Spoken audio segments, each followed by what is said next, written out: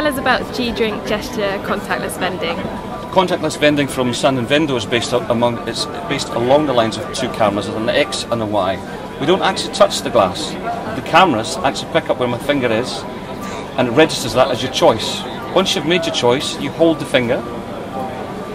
It's registered that as the choice of the bottle that you've required. Are you sure, yes or no?